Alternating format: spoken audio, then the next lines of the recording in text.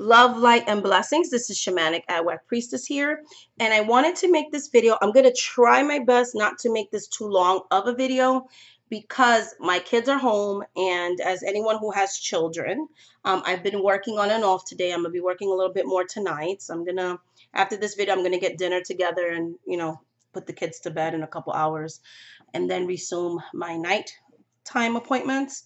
But anyways, as anyone knows who has children, it's hard to keep them quiet for too long. So I'm going to try to make this video as quickly as possible. And I wanted to make this video at the right time. I wanted to have quiet.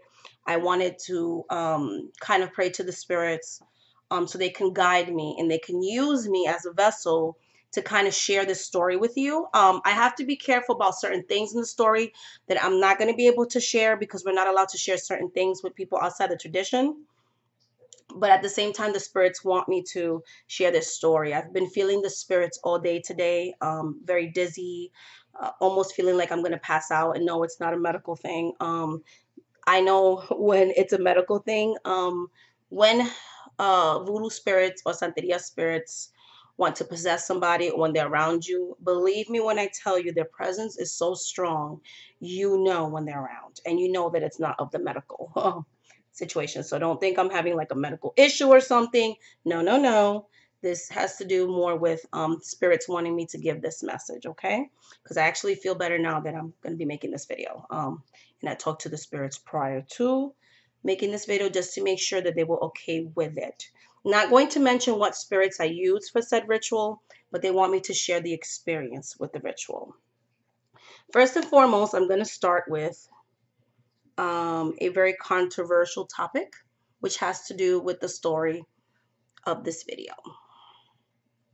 Okay. Now, a lot of people have asked me about animal sacrifices.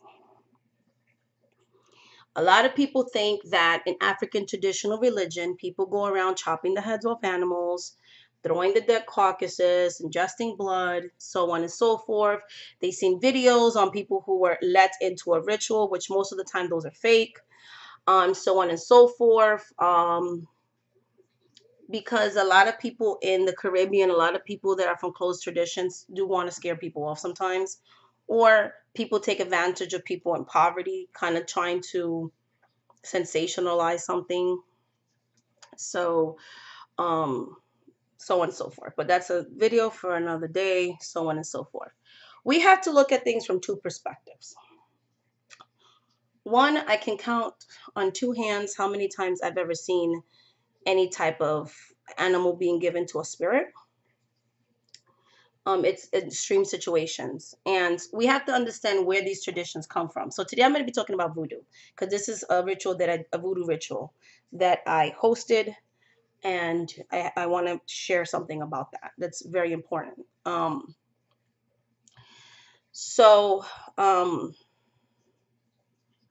Sacrifice may be actually a wrong word because that's actually a term given to by outsiders.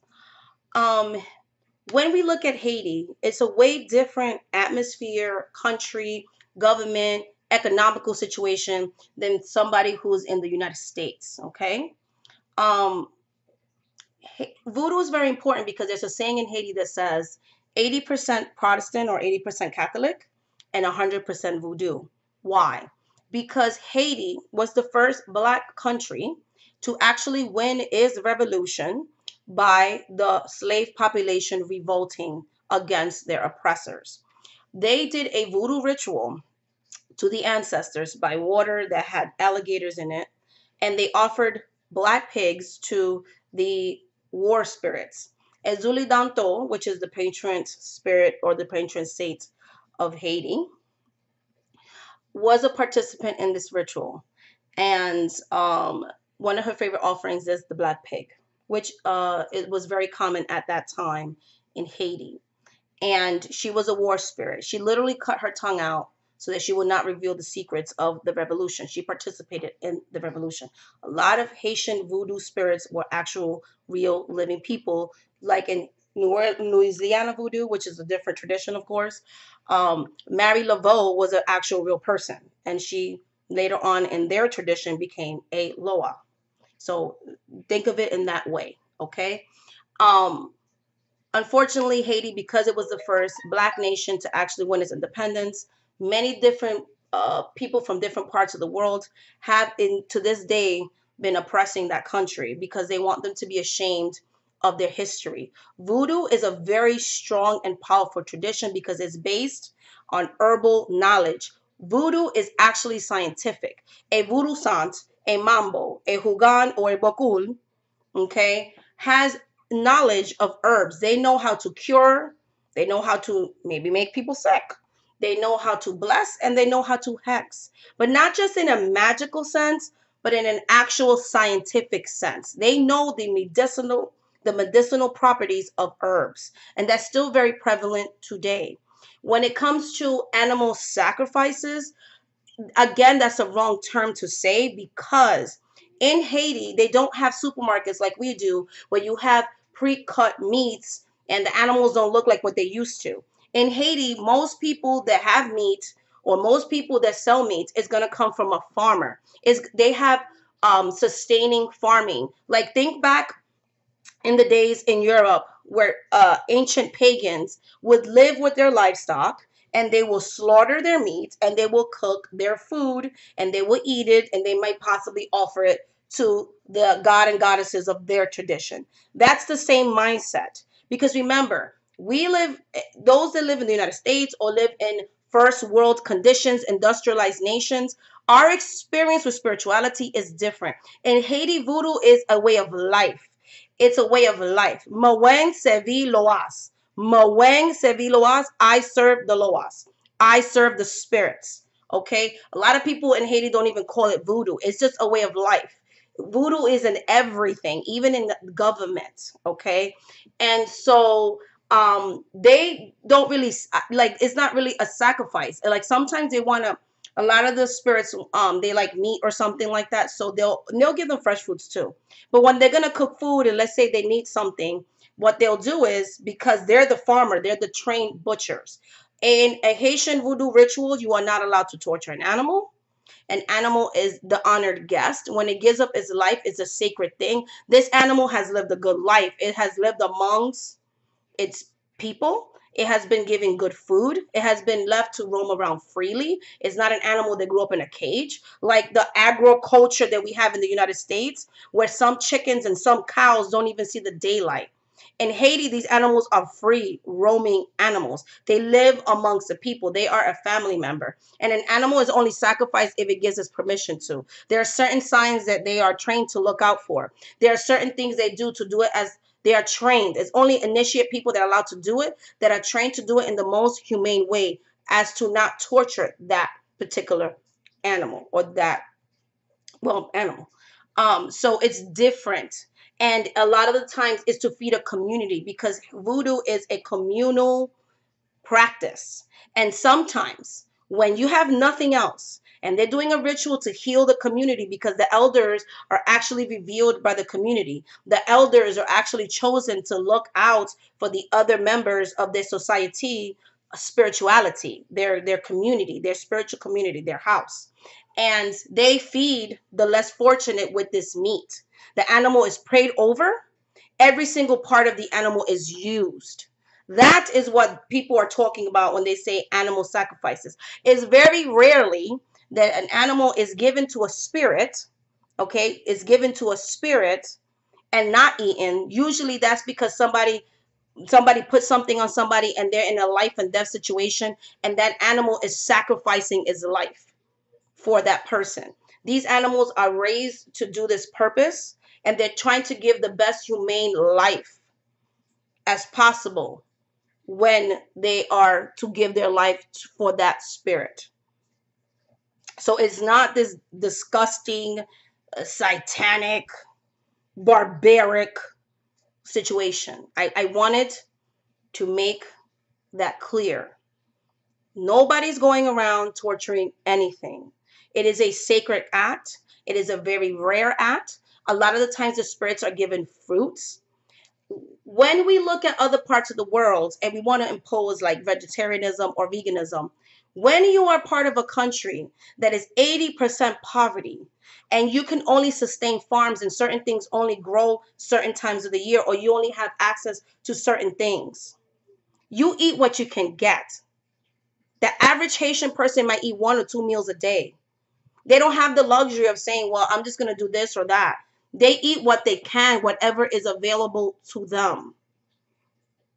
And so that in places like Haiti is seen as a luxury. There are people here in the United States that cannot afford to get a vegetable or a fruit or something like that. They eat what they can. So eating a certain way is not available to everybody. So we have to try to look at that and understand spirituality from a different perspective. Okay. I left a lot of my African traditional religious practices because of the things people were saying. And it wasn't until I got older and came back to my roots that I saw something different. A lot of voodoo is for healing. A lot of Santeria ritual is for healing. A lot of voodoo things are for healing. It's not all about cursing and hexing and sticking a pin here. And it's not about that. You know what I mean? It's a way of life for a lot of people, especially in other parts of the world, where that's the only hope they have is the spirits, the same very spirits that liberated a nation. Okay. I recently had a dream to perform a certain ritual. That's all I'm going to say. And I was told what will be the offerings to be given to this said spirit. I didn't understand it then because I was like, why do I have to do that? But I kind of listened to spirit. I got together with my house, my voodoo house, my mambos, my hugans, my people, my group of people. And we did a very big ritual a couple of weeks ago. That's why I wasn't on YouTube for 3 weeks. They were showing me things. They were showing me that one of my kids was in danger, but I'm like, this child looks perfectly fine. Other than him having some allergies, I've taken him to the doctor 3 different times, and the doctor says, oh, he's just having a viral upper respiratory infection. He's having allergies, so on and so forth. So I did the rituals like the spirits told me to do.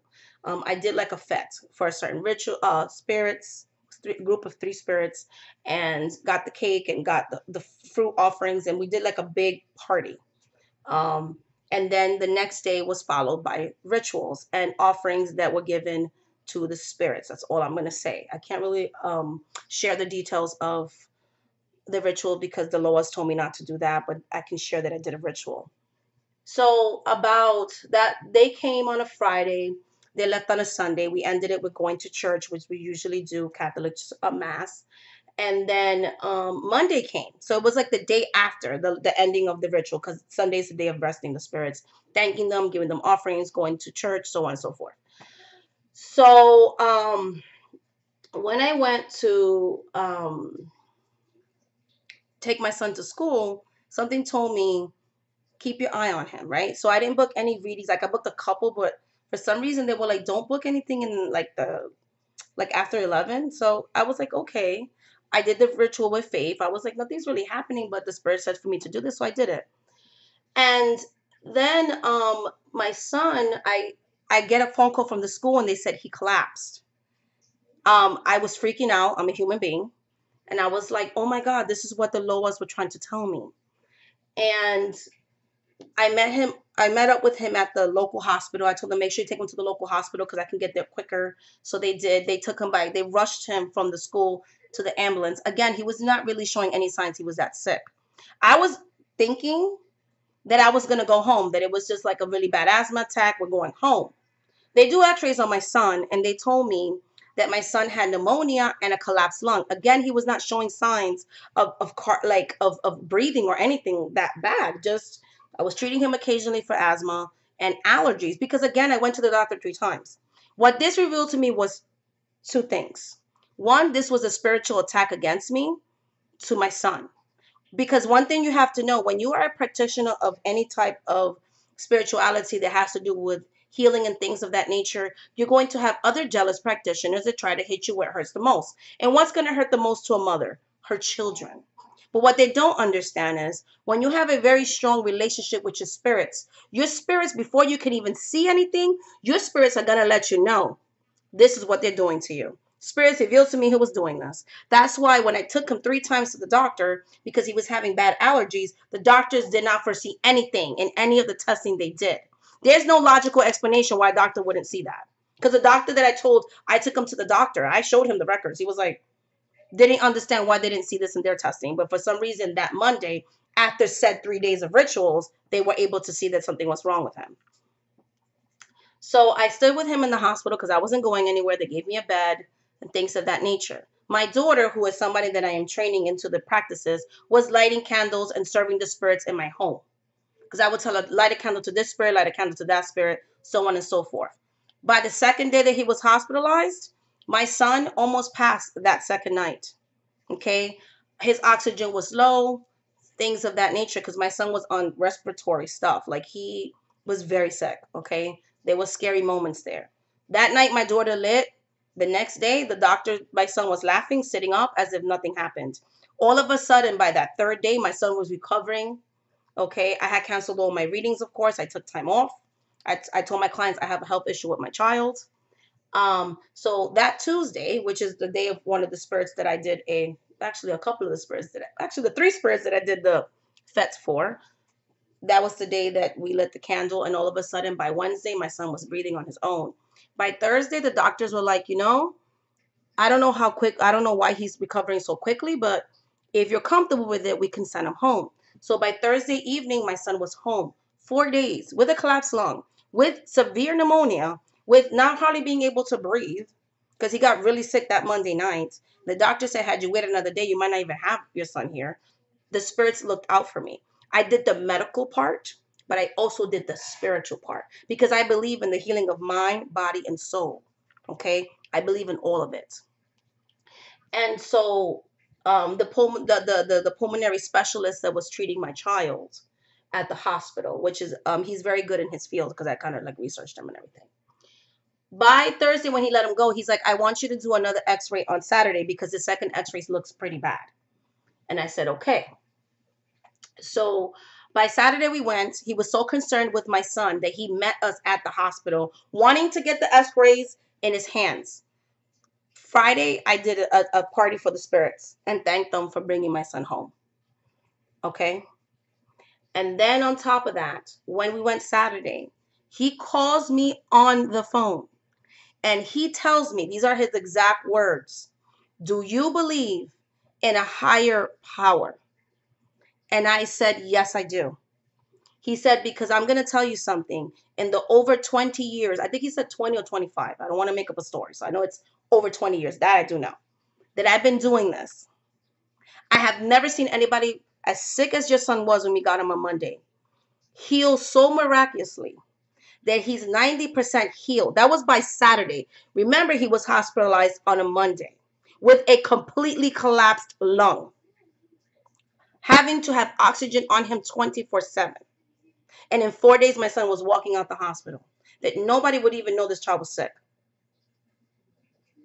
And then on top of that, the doctor tells me his lungs are 90% healed. Okay? I know for a fact that my spirits are real.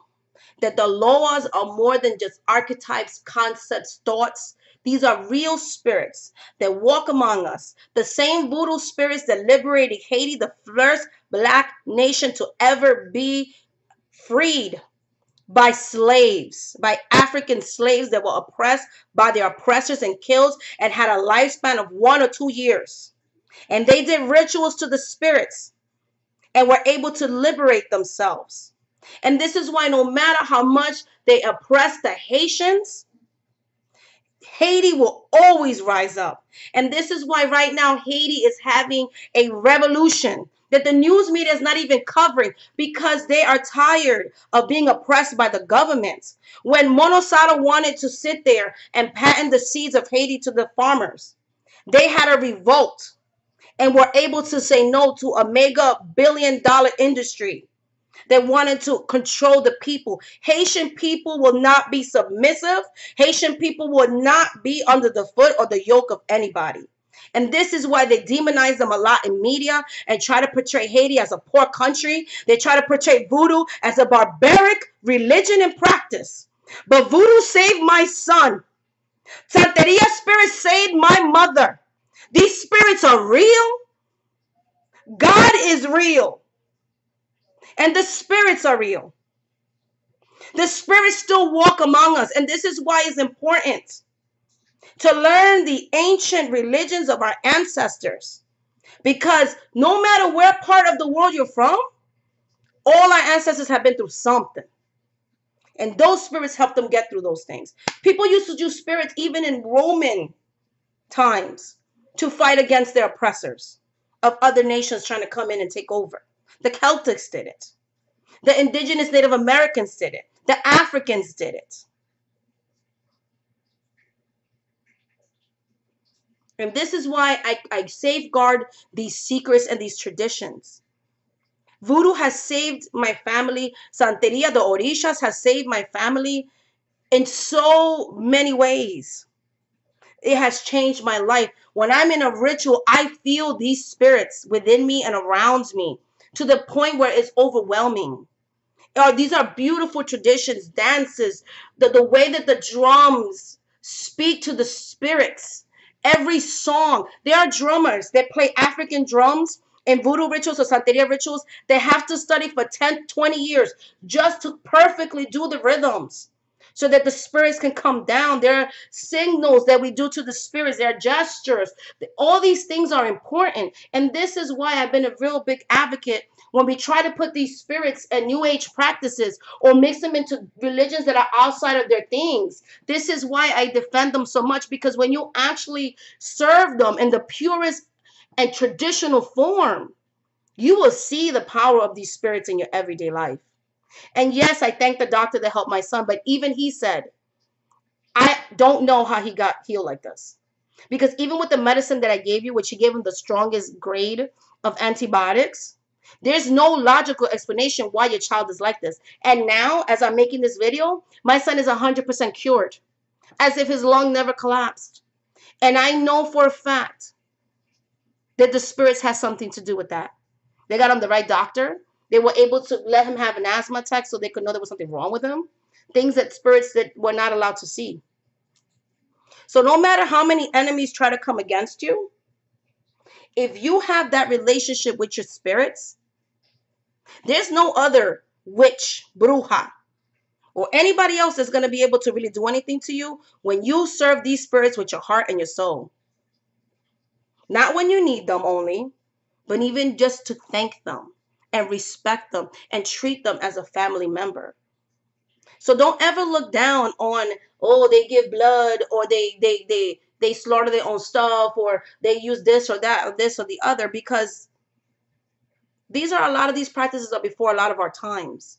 You may not understand something, but at least respect that. Not everybody practices the same. You know, not everybody practices. We have more accessibility to certain things here than other places in the world. And understand that voodoo in its pure sense is a powerful religion in itself. It's a powerful practice. You don't have to mesh it with anything. Because even before slavery, there was voodoo. Even before slavery, there was Ifa, which most of the religious practices that they serve the Orishas with came from. You don't need to mesh it with anything. It's a powerful system. These are powerful systems within themselves. You don't need to mix hoodoo with new age stuff, because hoodoo in itself is a powerful practice. This is why Harriet Tubman was as powerful as she was. It is said in many circles that she practiced hoodoo. They didn't call it hoodoo, but she did. All she needed was a Bible and herbs, and she could do a powerful ritual. Much love, light, and blessings. Thank you so much for watching this video. And to all my subscribers, Ashe, Ayi, Bobo. I love you. Haiti, may you continue to rise up. May you continue to fight for your revolution. I am a proud Haitian woman on the part of my mother and my grandfather. Puerto Rico, rise up. I'm a proud Puerto Rican for my father's side. Much love, light, and blessings. Thank you so much for watching this video. Please like, subscribe, and until the next video, guys. Much love and peace. Bye.